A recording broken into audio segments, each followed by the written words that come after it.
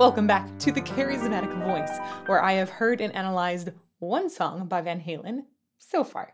That song featured Diamond Dave, and just afterwards, a whole bunch of you very vocally told me that I need to hear Van Halen's other lead singer, Sammy Hagar. I love this. I love getting to discover and pursue bands and their history through your recommendations. It is so much fun. So let's get to it.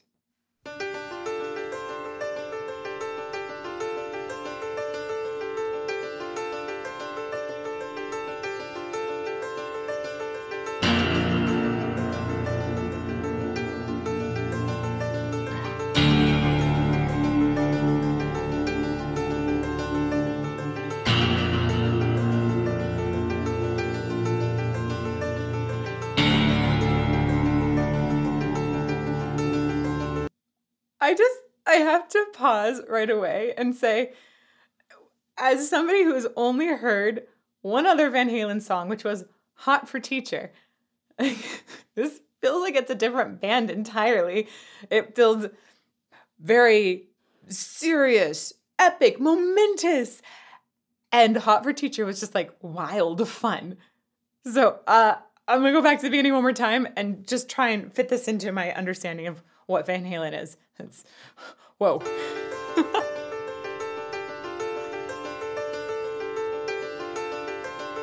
It's a cool pattern on the piano.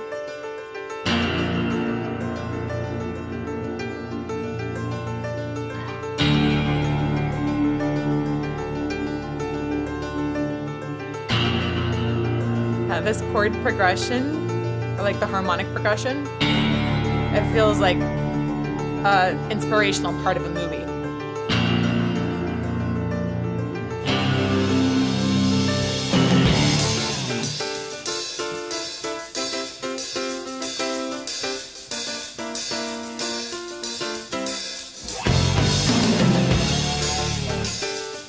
Ooh, okay, this now feels like a little bit more like the energy that we had in Hot for Teacher, but again, feels like a much more serious subject. That's just going to be because of keys and whatnot. And I do know that this has been placed in a few different films. So I think I probably heard it. I think it was in V for Vendetta, which I watched a very long time ago. I don't know if it was really obviously placed or whatnot. But I didn't know it was Van Halen for sure when I heard it. I'm going to go back a little bit to that big transition. Man, it's so wild how different this is.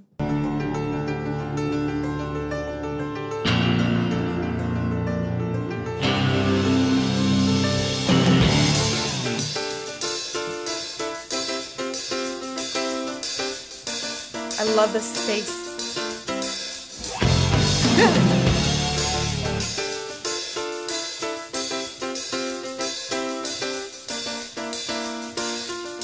When I say this space, I'm talking about the way that the piano now, there's not as much pedal down, so there's a lot more quietness between notes. And in the drum kit as well, it feels like there's a really nice reverb. I am comparing, by the way, studio version to studio version. I think that helps essentially level the playing field and give me two different senses of Van Halen that are still within what their ideal version of a song would be. And there are moments in this where they actually take both drums and piano out for a moment and give us some silence. So there's space in the music.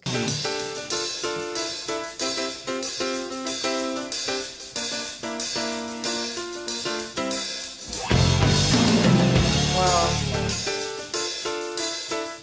And the way that they brought instruments in but took them away, again, lots of space.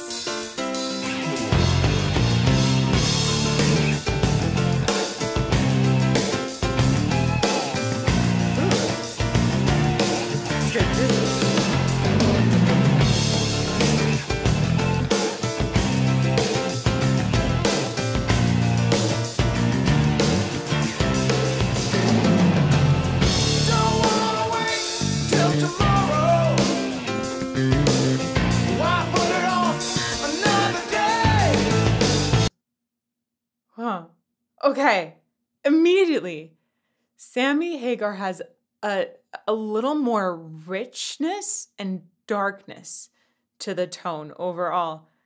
And at the same time, I hear a lot of punch and drive still, which is really going to match with Diamond Dave's style. But it feels like there's just something a little heftier in Sammy Hagar's voice. I'm going to go back. Don't wanna wait till tomorrow. Why put it off another day? One by one, little problems build up and stand in our way.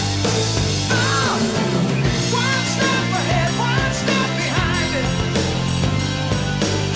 Now you gotta run to get even. Ooh.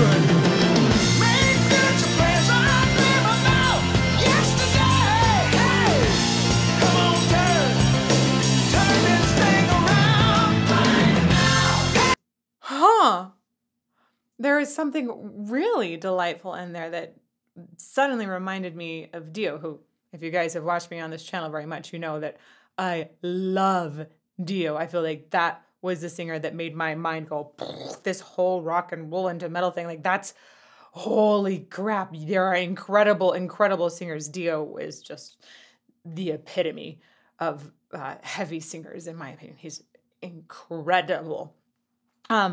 And I heard some really, really interesting sort of stylization that reminded me of him. I'm going to go back a little bit. One step ahead, one step behind it. Now you gotta run. There. On a run. There's a way that he leans into that, like slides up and then off of it. That's so... Dio is just so giving in his vocal delivery. And what Sammy Hagar here did, it just sounded like it was coming up from inside and pouring out to an audience and then just trickled down afterwards. I really, really, I feel like that's one of the classic Dio singing mannerisms. And I heard it right here. That's really cool.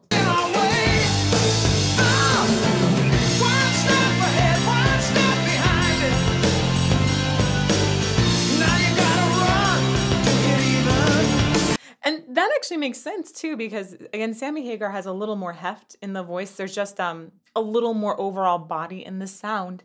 And Dio's voice definitely had that as well. And so there's sort of a different way that you might use that voice to navigate different things. And this sort of mannerism is something that I would be more likely to see in a voice that's just a little more chonky, right? Let's go back. One step ahead, one step behind it. Now you gotta run to get even. Make future plans, I'm living now. Yesterday, hey, come on, turn this thing around. It just sounds like his voice is super connected as well. It sounds like he's got really good breathing that is low. It sounds like all of the sound is originating from his core, even though, you know, the sound is really truly originating from your vocal folds, right? They are in here, they go wacka, wacka, wacka, and that's what creates a pitch that goes wacka, wacka, wacka 440 times per second. That's a concert A, which is the note that orchestras tune on.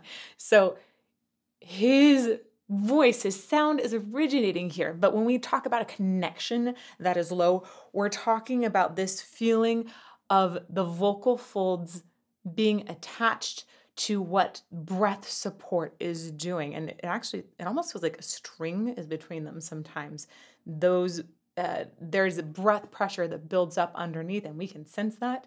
And we can sense how our rib cage, how our diaphragm, how even your pelvic floor muscles are affecting that breath pressure. And all of that adds up to breath support. And so it sounds to me like he has this incredible core to his sound, partly because I can hear that the breath flow that's coming up to hit his vocal folds is just really attached to a lower support system. I'm going to go back again. Oh, let's go back a lot more. I'm enjoying his voice quite a bit. Thank you, guys.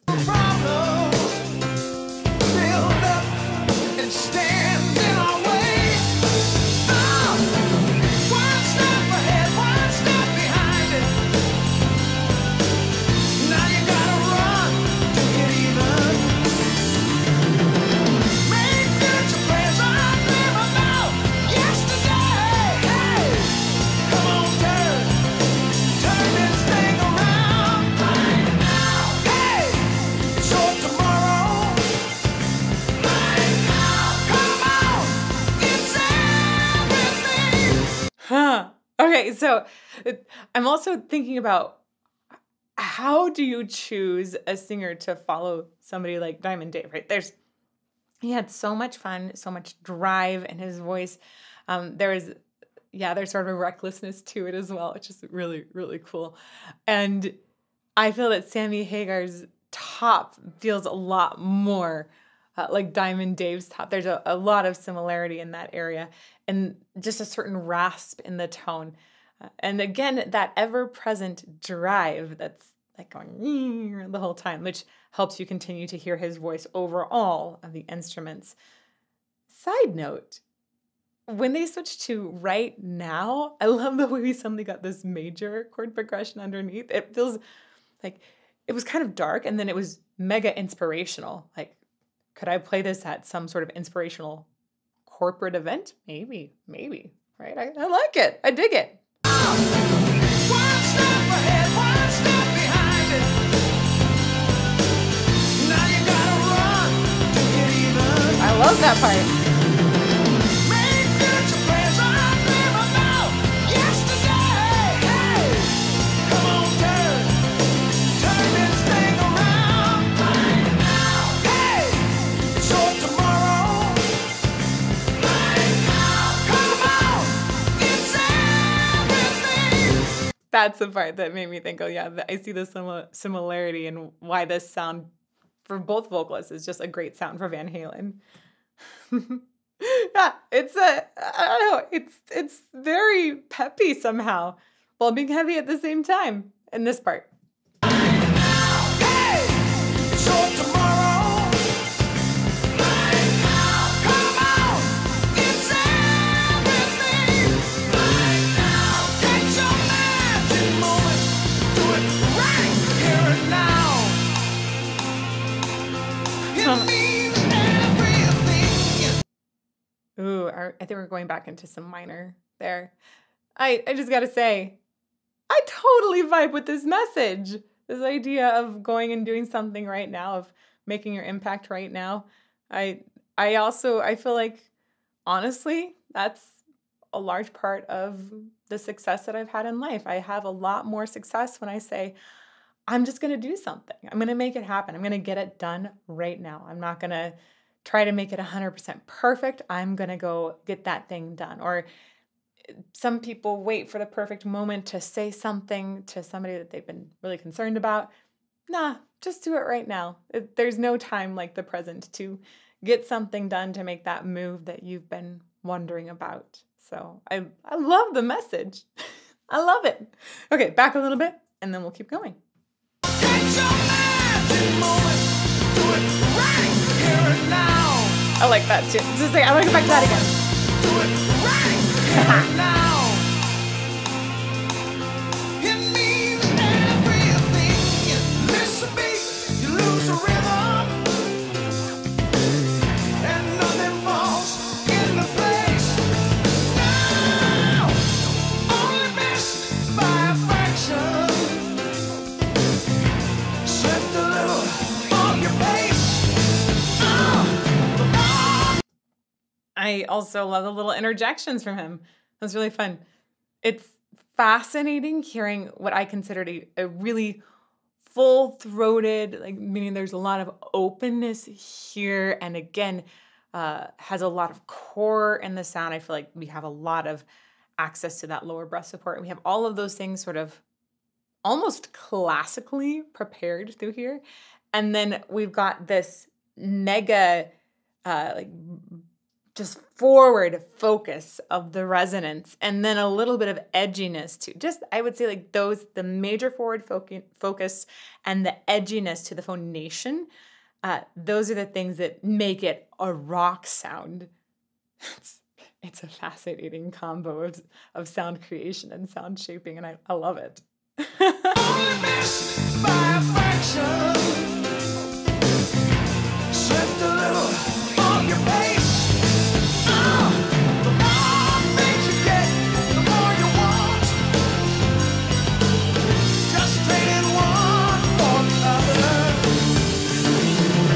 Working so hard to make it easy. Wow, got to turn. Come on,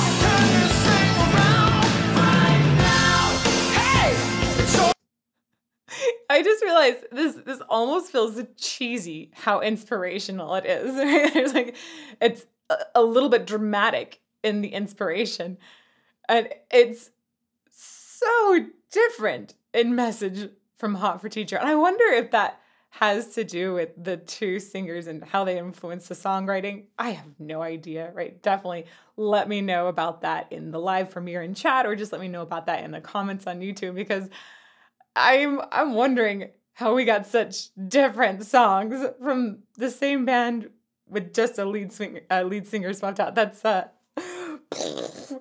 did that happen?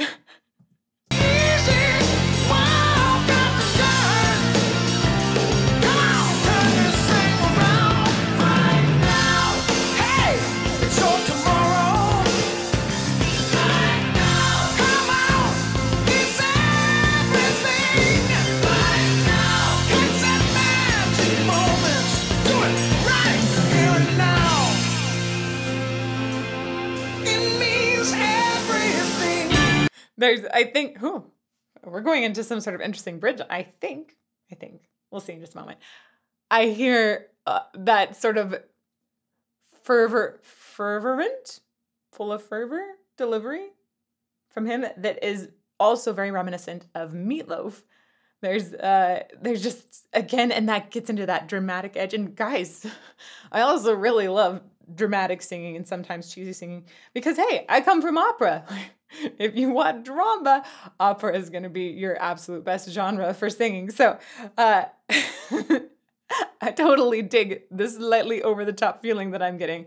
And I think that would make me bounce in my car and have a better day. It's that magic moment.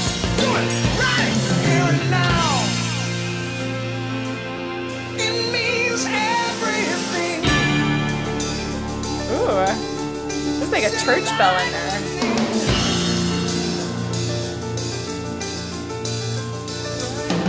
Ooh. Okay, I think that piano pattern is the same or is related to the one we heard at the very beginning. Definitely had that church bell, and anytime you have some sort of, it's like a tubular bell, I think is what was used there. It gives a certain seriousness to the situation right away, right? That it feels like it has a darkness to the overall tone. And then, of course, I think we went back into some minor. So it's overall, we've got gloom and inspiration at the same time. It means everything.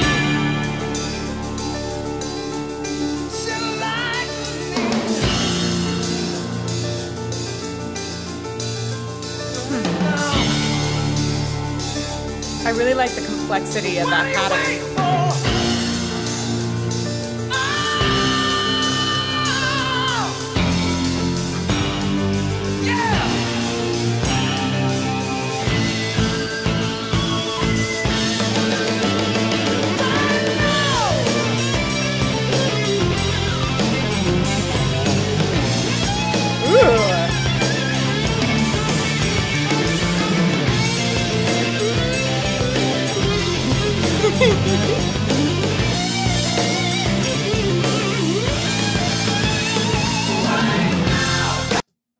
Oh gosh, that is satisfying.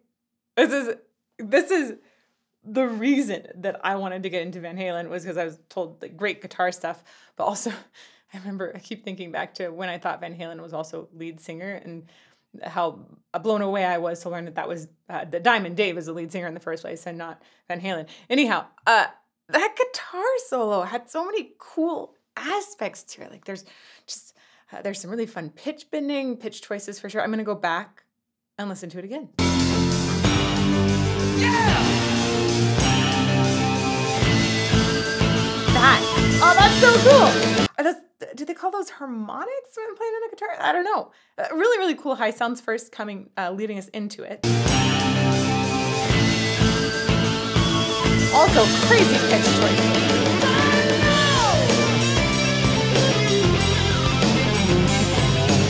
Like, what's that little extra slide in there?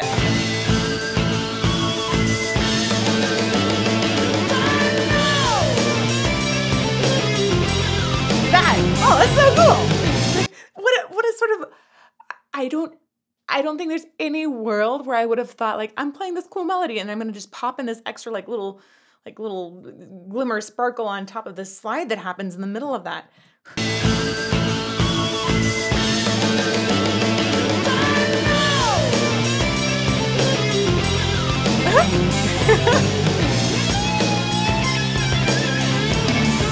And the way he played with that pitch on top and like reached up to it and then just barely hung out before going to the next part, that's awesome.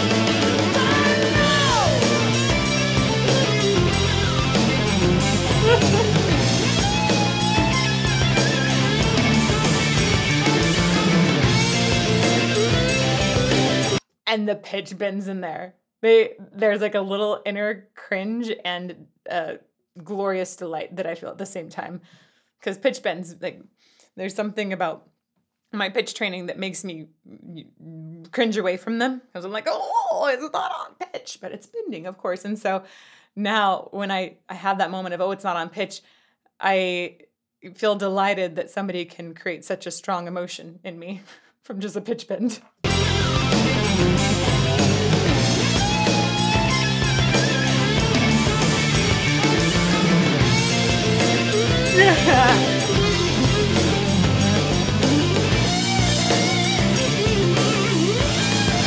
I love that line. Oh.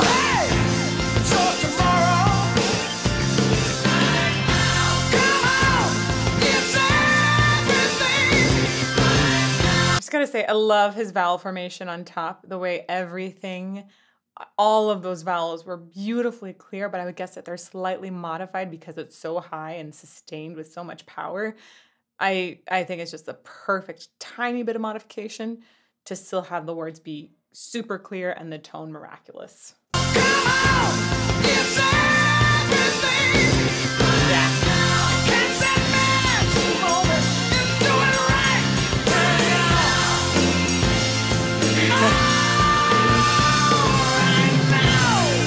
Yeah, the way he goes into that O, you can hear that really, really low support and attachment. When you hear that when somebody start to sound like that, where it feels a little primal, where there's almost like a tiny bit of a groan almost to the start of the sound, that's a good sign that they're attaching to their lower support really well.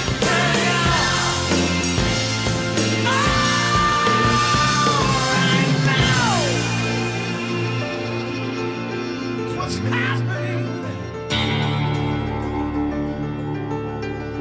right here now? Right now. It's right now.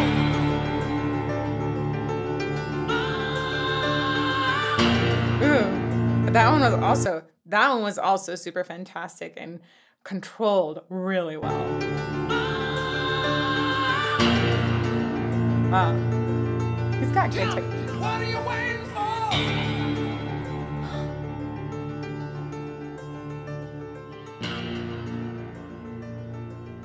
What are you waiting for? Oh, I thought what are you waiting for was going to be our last line in there. Oh, no, we've still got some time. This is a long fade.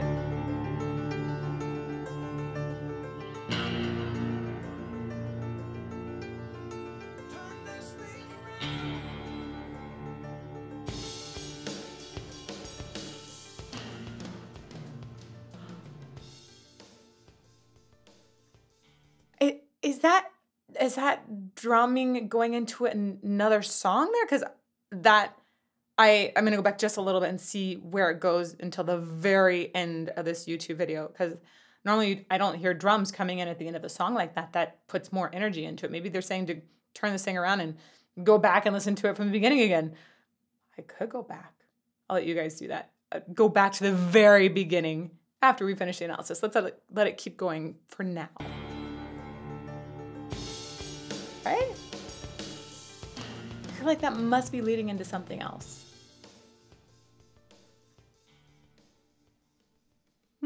Fade out. Okay.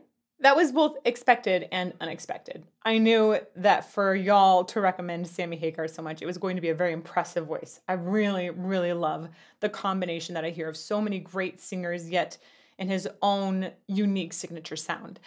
and very unexpected because I just did not expect such a serious song. It is powerful, it is inspirational, and it is so different from Hot for Teachers. So I have no idea where this is going to go next. If you guys want to make a suggestion for what song you want to see me react to and analyze next on the channel, you can leave that in the comments below this video. You can also say hi to me in live premiere, but it's going so fast I don't always see all of your recommendations. So put it in the comments below the video. That's the best way for it to be seen. You can also join our Patreon where we have a monthly vote as well. And sometimes I do other ones that I see patrons recommending. So anyhow, if you want to go back to that original Hot for Teacher recommendation analysis and see the massive difference, you can check that out over here. May you fall more in love with music every day.